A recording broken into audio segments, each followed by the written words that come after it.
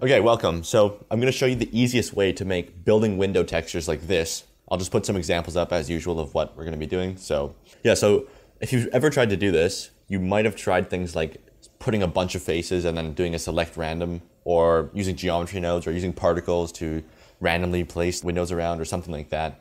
And that, like, I understand the struggle of trying to get this look in 3D because it's a hard thing to just create out of nothing.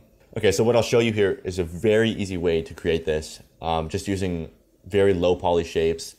And yeah, it's super fast, doesn't add any render time. We can tweak the colors and the look to however we want. This is like by far the best way to make this kind of thing. So let me just show you what this is. Okay, what we do, let me just add in a cube here. So normally, this will be our building here, but normally I would make this the proper scale, but for this tutorial it doesn't matter. And I'll just put a new texture on it. And in rendered view, I just have no lights in the scene. It's just completely empty in the world settings. Okay, so what we're gonna do is I'll just take an image of some building windows and I'll put that onto the emission. And there's a few other things I'm gonna do to make this look good. But that's basically what it is. But let me just show you this. If you can find one that's just a side of a building, perfectly head on, those are the best to work with. So I'm gonna use this one. I'm just gonna drop it right in here. And let's run that into the emission color. And right away, this does not look good, so we have to do a few things. So first of all, this is bugging me. I'm just gonna put a new texture onto the roof here so that it's not emitting light. And then the next thing I'm gonna do is I'm gonna cube project this. So I'm just gonna hit U and then C to cube project, scale that up to something that looks good. And I'll show you how to deal with the tiling in a second. Don't worry about that yet, just get the scale right.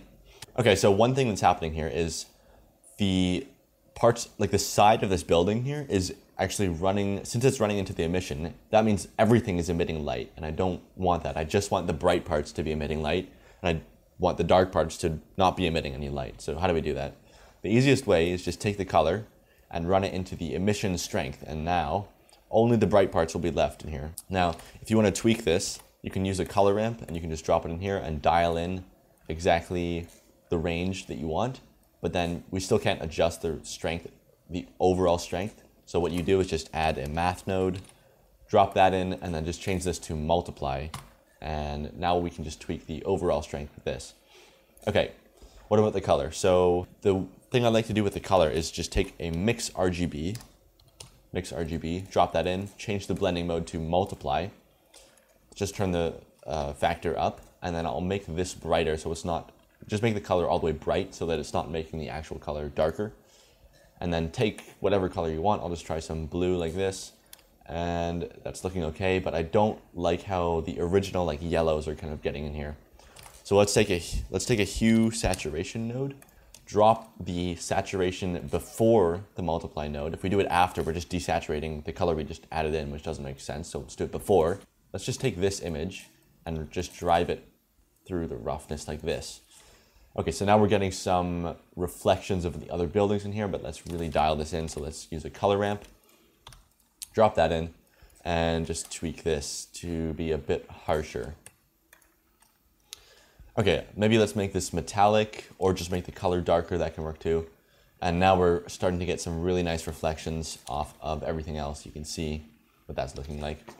To make this look more complex, the easiest way to do it, I think, is just take a building model that you've made before, or that Kitbash made, or whoever, or just make one right now. Just add a floor, like model one floor, use an array modifier to just stack like 50 of them on top of each other, and then just take something like that. That's pretty much what this is. So I just made one floor, used an array modifier to just add a bunch of floors, and then just did a little bit of variation at the top. Okay, so I'll just scale this down to match the scale of our nice building here.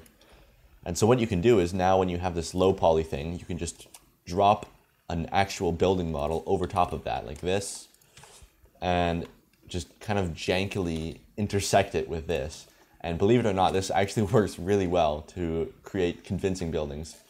So I'll just kind of tweak the shape to be a bit more, like a bit closer to the building that I'm working with. So it's a bit more like that. So it's kind of cool sometimes when you have the building, like your building model that's cutting out certain parts of this mesh, and then it just makes it look so much more complex and cool. Okay, let's duplicate that a few times, just so I can see it with a bunch of buildings around it. Okay, so what about the tiling? Because we're just using one image and you can kind of see it repeating over and over again. That's kind of a problem. You'll really see it if I make this taller and just take these faces and bring this up like this. Now you can really see that texture repeating, and that's not very nice.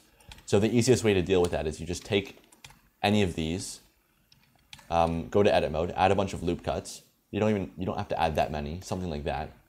And then just select any row of faces like this. If you hold Alt on the keyboard, just hold Alt while you're in face select mode. So you just press this, then hold Alt and then click any edge. It'll select a row of faces. So if you just select a row like this and then just move it along, now you can just break up the pattern of this texture, and it won't look like it's just repeating over and over and over again. So you can kind of just take these and move them around on the UV map randomly, and then that's how you get pretty much unlimited variation from this one texture. Okay, so here's an example of a finished scene that I did. I just finished this today. So I'll put up the final edited thing on the screen so you don't have to look at it through the render preview. This is a really good example of the technique that I just showed you being used in to create an entire city, basically. So if I look around here, I guess the easiest way to show this is if I just take this collection, isolate it, and you can see in a second when it loads, you can see that the whole city is just made out of these cubes that I made, or like very low poly buildings with the same texture that I just showed you put onto it. It's the same thing I just showed you. It's just that I put them around and organized them nicely, put more neon signs over it. And then what I did after that was I put a bunch of kitbash buildings and a bunch of some buildings that I made, just layered them over top of it. They're all intersecting with each other. It's a big mess on the inside, but it looks cool.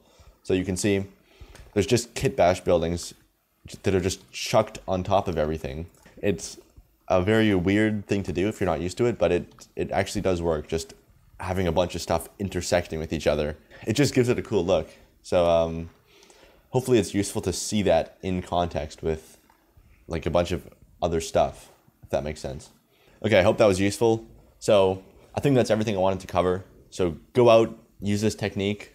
I guess don't go out. Go into Blender in your basement. Use this technique. Go make some cool cityscapes. Show me what you make. Subscribe. Follow me on Instagram.